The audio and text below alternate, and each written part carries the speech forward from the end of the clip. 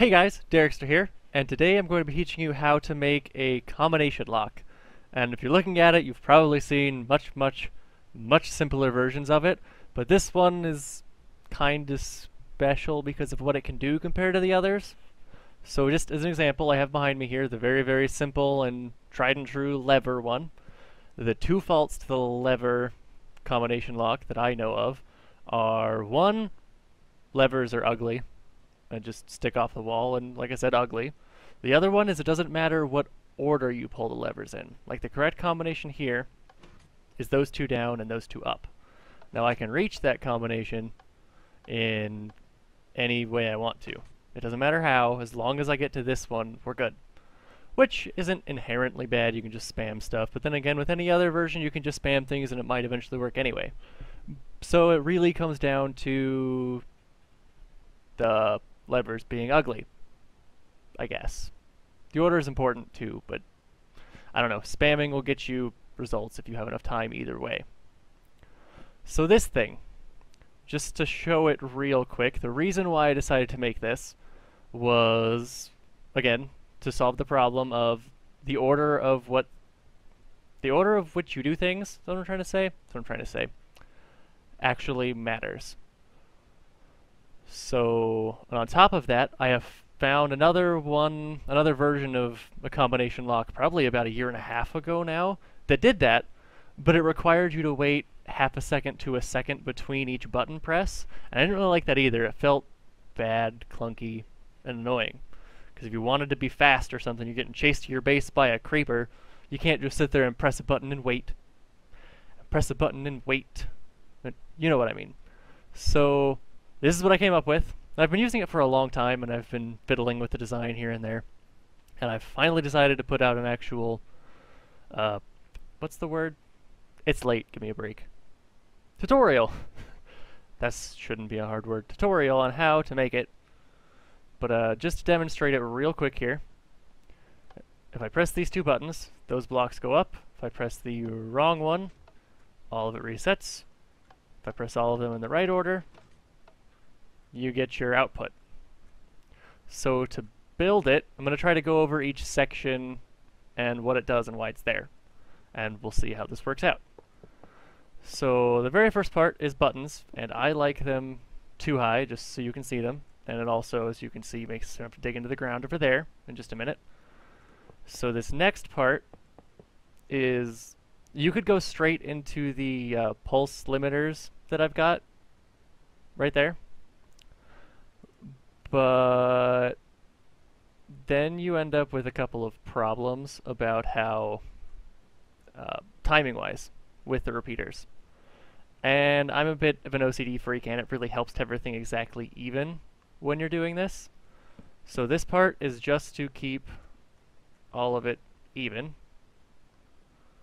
Because, as an example, if you were to go straight into the pulse limiters, it'd be like this.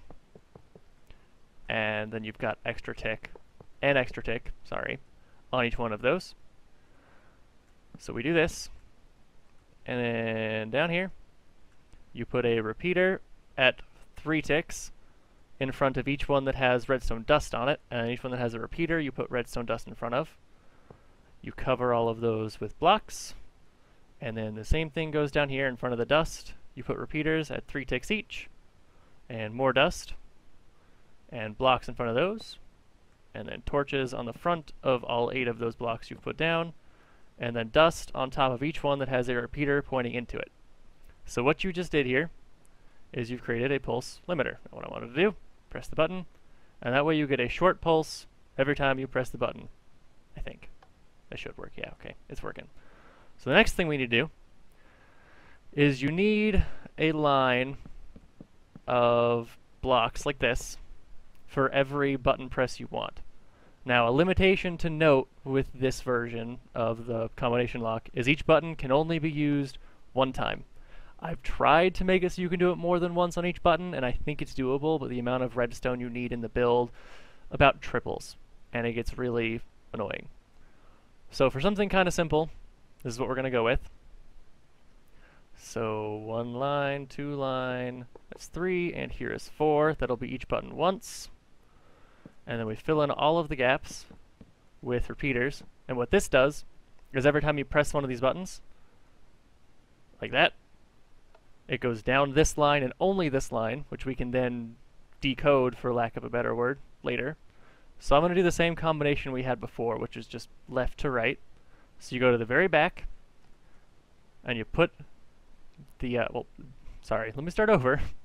This button makes the signal go on this line, and because I want that button to be first, you go to the very back one and put a dust right here, so that this repeater powers this dust, and then blocks that way, and more dust.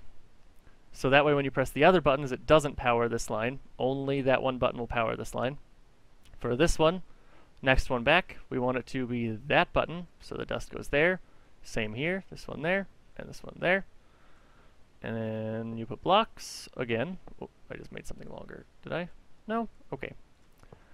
I thought I accidentally clicked one of the repeaters there. Sorry. And that goes like that. Alright, so what this does, just to reiterate one more time in case anyone got lost, is if you watch, actually you know what, an easier way to demonstrate this is once I get this next part done. So dust goes onto these, and then dust down to here, and then you actually put your sticky pistons right here facing up, because that will power the pistons and it'll also power the redstone under it, which is convenient. So when you press that one, the back line fires, this one, next line fires, and so on and so forth. So now that we're at this point, you put sand or any other gravity block on top of your sticky pistons.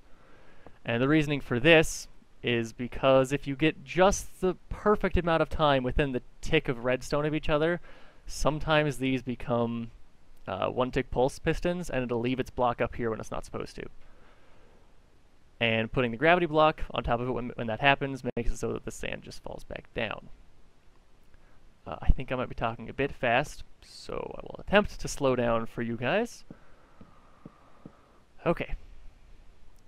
So what I just did there is by powering this repeater right here, when this sand block gets pushed up, when this is powered, it'll hold the piston up with the sand block on top of it.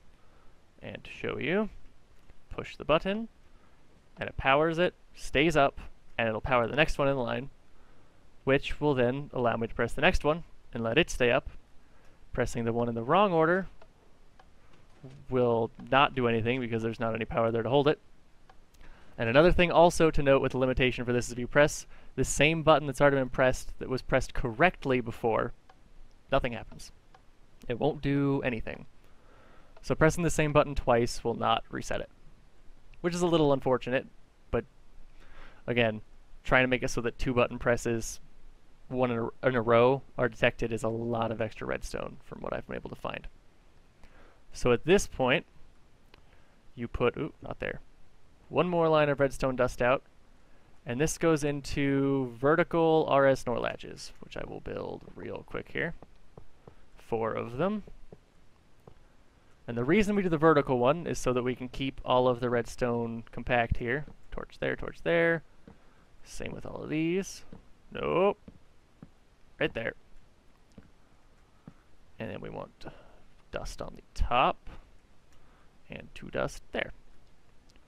So those are RS NOR latches, and just to show you in case you are not sure, you power the bottom one, it stays on. You power the top one, it stays on. I want a button right here for now so that I can reset this, because when this torch turns off, all this turns off and the pistons are then allowed to retract, which is something we will need later on, here in a little bit. And then at this point, we put repeaters right here, followed by, actually I don't quite remember. This is the new part that I just designed, so right. So we build other things that look very, very, very similar to the RS NOR latches right behind them, but they are not, because of a few minor differences. So we get these built real quick, like, no, that goes there. A torch and a torch. And these torches this time are meant to send the signal upward instead of flipping the signal back and forth. Whoa, hit the block. So these go right there and power into, well, more sticky pistons with sand on top, and there's a gravity block on top of these. Gravel, sand, red sand, any of those on top of these pistons for the exact same reason as those pistons, whereas if the timing ended up just right, you could end up leaving your block up above, and you don't really want that to happen because it breaks the whole thing. So from here, we have to put repeaters out one more time. The reason that these repeaters, or the redstone on this block and this block, are not dust is because that will create a bud switch for all of these, and you really don't want that because that gets really ugly. And these are all on 3 ticks, because if they're not, the length of the signal going through from this to this sand block to this repeater ends up not being long enough to actually do anything for you. You'll see the redstone line that's right out here on these blocks light up, but it won't change any states of anything. It won't switch a torch from off to on. It won't even, it's not long enough to make this RS NOR latch switch back to where you want it, which is what we're going to do right now. So the redstone line goes right here, and then we need a reset line, which is what we're doing from this point this way. All of that is just to reset it if you press the wrong button. So to do that, we need a way to reset these RS NOR latches back to this state right here. And we also need it that when that happens to reset this bad boy right here, this torch, so he turns off, so that way when it gets, what's the word, triggered. Having problems with words. I actually do that a lot. But anyway, when this gets triggered and this gets triggered, these torches, well, these ones will turn on because I'm going to invert the signal, but this one will turn off, these will turn on. That'll reset all of these this way, and it will turn this torch off, so all of these goes back down, resetting all of it. Now all we need to do is, oh, you know what? I didn't need this line. Whoops. Go away. Thank you. Is to finish the reset line here. My apologies. Let's see here. This one goes there. You go right there. Whoa, nope, that's wrong. How do I do this? This way, this way, this way, and what did I do? I'm having a hard time remembering how I did this. Oh, you know what? I know what it is. Right, that went there, and this went there, followed by that. Okay, my bad. Back this way again, and this will leave it all off. Just like that. So I haven't really explained the reset mechanism here, how this triggers all of this when it's supposed to, but I will get to that in just a second. All I need to do is make this line come over to here, and this isn't quite as pretty as my other one. What did I just kind of want to see what I did over here to make this one look a little bit different. Oh. Wait. Oh, yeah, okay. It's close. I have this backwards. Instead of a block here. You need a torch there so that this one is on. Because it's got inverted one time, so I have to invert it back to get it back to where it was, so it's opposite of that one. So the reset line is now done. There's just a couple more pieces of dust that need to be added, and that's here, here, and in these 3 gaps right here. So now the way all of this works is I will go over here and press the correct button first, just to show you all everything that's lit up. That triggers this, it stays up, goes through here, triggers the RS NOR latch, and also comes and turns this torch off. And when this torch gets turned off, this repeater gets turned off, so that when this gets powered and it goes through and powers this piston, when I power this line right here, it does not send a signal to the reset line. So I press the next button, which would be this one. We go back over here. Everything happened just like the first one. RS NOR latch triggered. That got held up. Words are hard. And the same thing happens here. Powers that piston. Doesn't trigger the reset line. And then this dust turns this torch off, and that repeats down the line. And then when you get all the way through, which would be this one and then that one, your output becomes on, and you can make this whatever you want. I.e. open a door, or I like using it for Jeb doors is my favorite, because I really, really like Jeb doors. So some other things you can do with this is, one, if you wanted to go the other direction with this, so your output's on this side, you can. You just have to flip these around. So this one will need to be there, that one there, so that your first button you want to press is on this line, second one this line, third that line. Your torch goes on this side, and everything gets mirrored over here as well. So if that sounds really complicated to you, then you don't really need to do it. I like this way better because that way your output's on the same side as your input, and you can have whatever you wanted to do right over here next to your buttons. The other things you can do is you can have more inputs than 4. You just need to expand these out this way, and your reset redstone will get wider, and this will get a little wider too.